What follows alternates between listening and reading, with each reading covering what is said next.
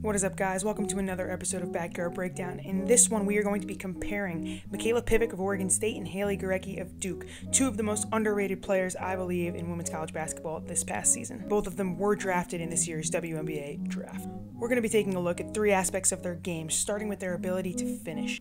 Mikayla Pivec has been a dynamic player for Oregon State since she stepped foot on campus, averaging over 7 points per game as a freshman. She nearly doubled that statistic by her junior year, and then in her final season here, she averaged 15 a game. As you can see, this step-through move that she uses is pretty much unguardable. She uses it to get easy layups against the best competition here. You'll see her use it against Sabrina Ionescu, probably the best player in the country last year.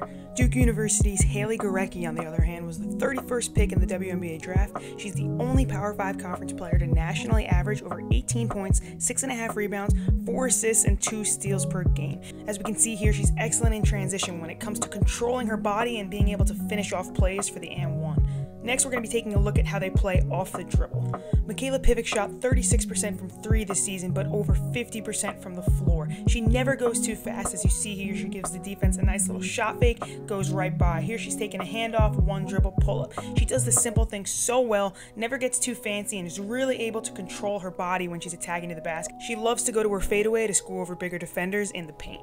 When it comes to playing off the dribble, I think Gorecki is very similar to Mikayla Pivec. Keeps it simple, doesn't do too much. As you see here, super patient, gets a shot fake, gets the defender up in the air for an easy mid-range jump shot. This is exactly why these players are able to be so efficient, and they don't necessarily need the ball in their hands at all times. Here we're going to watch their basketball IQ go to work. Mikayla sees the defense overplaying her, cuts back door for a tough reverse layup finish. Here's a perfect example of basketball IQ. Knowing that she's not going to have time to come back down to the ground, she gets off the screen and gets her shot off just in time to win the game on an out-of-bounds play.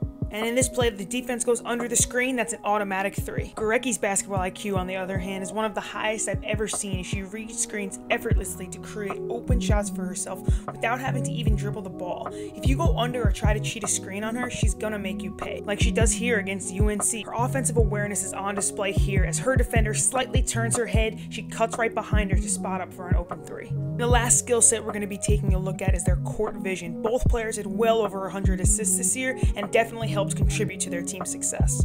Pivec continues to show us why the simple play might just be the most effective one. She comes off the ball screen here, hits her offensive post player up high where nobody else can get it. These next two plays really set Pivec apart. Watch her track down this rebound, and she really could take that layup, but instead finds her teammate wide open on the wing for an open 3. Not every player is willing to lay their body on the line like she does here and then make the extra pass.